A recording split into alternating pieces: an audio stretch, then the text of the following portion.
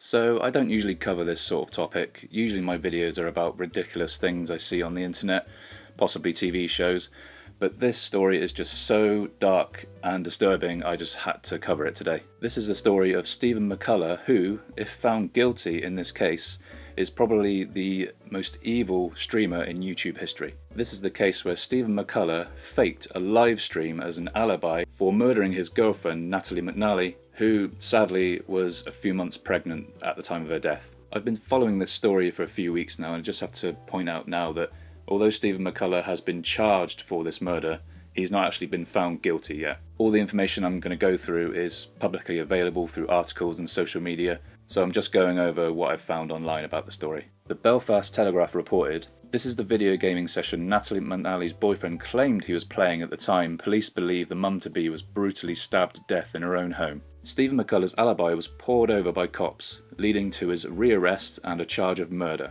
But the 32-year-old insists he had nothing to do with Natalie's killing and was at home on the night of December the 18th.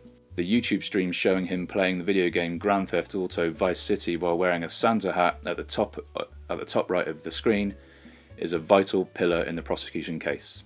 Stephen McCullagh is a YouTuber who mainly covers Doctor Who, toys and figures. So what happened is, on the night of Natalie's murder, Stephen went live on his channel. The live stream is still up right now at the time of this recording. The live stream was 6 hours long, and this was used as an alibi for Stephen during the time of Natalie's murder. I mean, what better alibi do you have? You are streaming live at home and you've got potentially thousands of witnesses. So initially Stephen was arrested, and when he said that he was live streaming from home, the police checked his channel, and lo and behold there was a live stream at the time of Natalie's murder, and he was just let go. Although this did work for a brief time, police just weren't convinced, and they pored over the evidence, which is the live stream, which is still up on his channel, and something just didn't sit right with the police. Stephen wasn't responding to all of the live chats, and Stephen was even going to the extent of constantly mentioning that he wasn't able to respond to the chat due to a technical issue. Well, because this streaming software is kind of up the left, it means I can't check the live chat, which is a real shame. Can't look at the live chat for some bloody reason, because if I do, it makes the whole thing freezing. I mean, I can just picture it now. Stephen must have thought that he was some criminal mastermind, some evil genius. Sadly for Galaxy Brain Stephen McCullagh, police spotted him on CCTV pretty much his entire journey to Natalie's home and back again.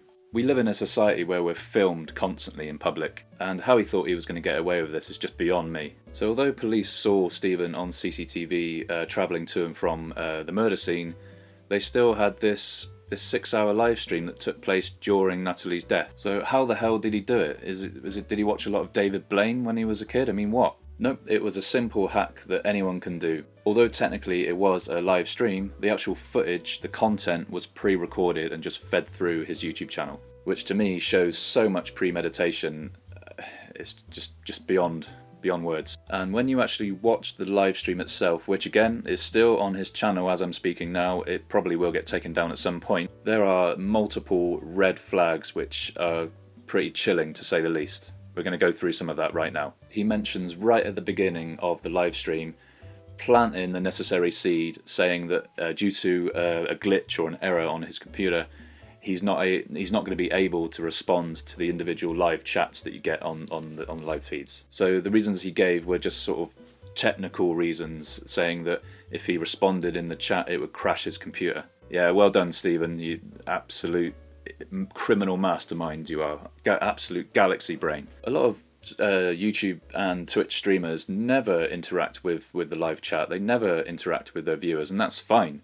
He could have just said nothing and it wouldn't have raised so much suspicion. So Stephen just goes on and on and on about the fact that he's not going to be able to reply to the chat, and the reason why he can't reply to the chat is because this isn't a true live stream. It's a pre-recording that's just fed through his live stream on his channel. It's the classic over-explaining something is a sign of guilt, and he's that much of an idiot he just thought that this would work. He says something like, oh, I could check the chat on my phone, but I get addicted to my phone.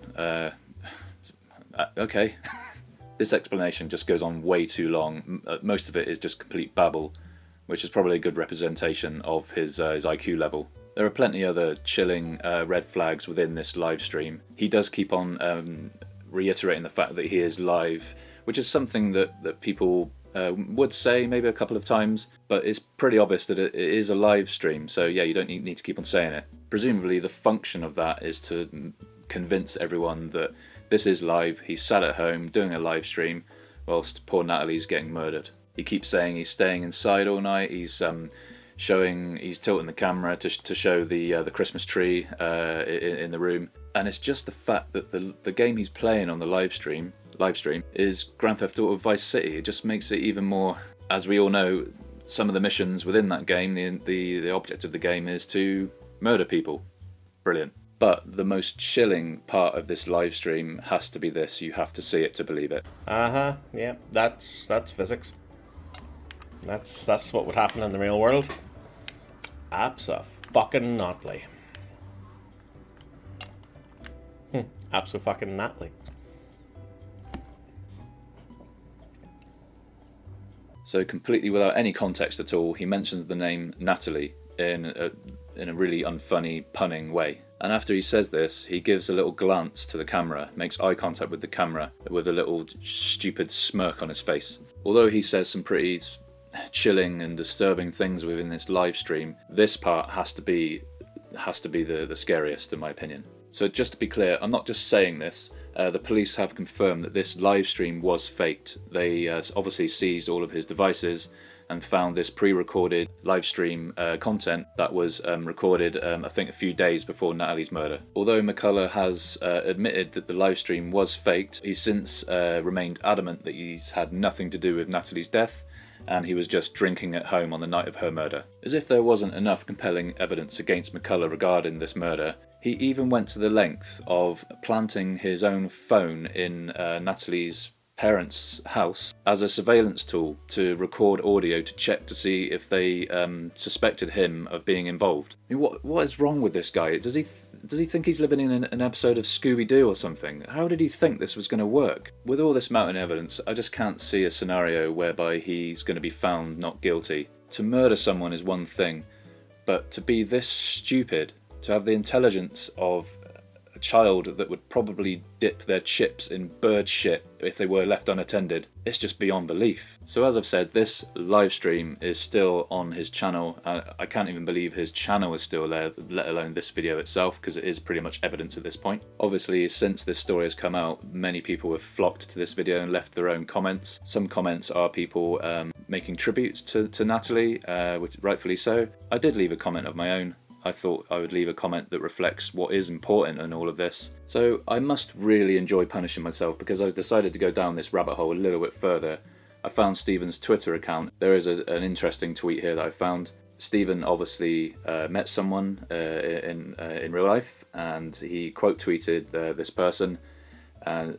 Stephen's tweet says, "Nice meeting you again," and whoever this person is has deleted their tweet. I'd imagine they've deleted their own tweet since all of this has come to light, which is fair enough. They don't want to be associated with this person, seeing as how what he's very evidently done. But what I really wanted to show you was this tweet that was posted after Natalie's murder. 9 years gone today, missed now more than ever. Cherish the women in your lives. Their absence makes you realise just how much you learn from them and how strong they were for you.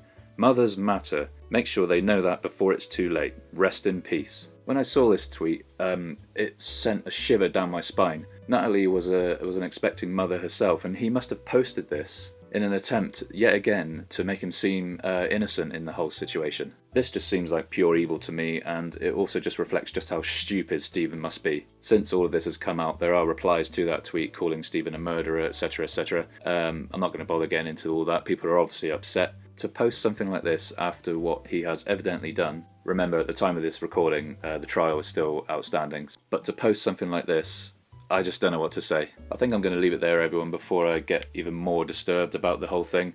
It'd be interesting to see what the outcome is. I'm sorry this hasn't been a funny video as such. Normal service will be resumed soon. In the meantime, just share this around and leave a comment, let me know what you think. But anyway, what I'll do is I'll put a link of one of my more funny videos in just to counteract how dark this actually is. Look forward to seeing you again.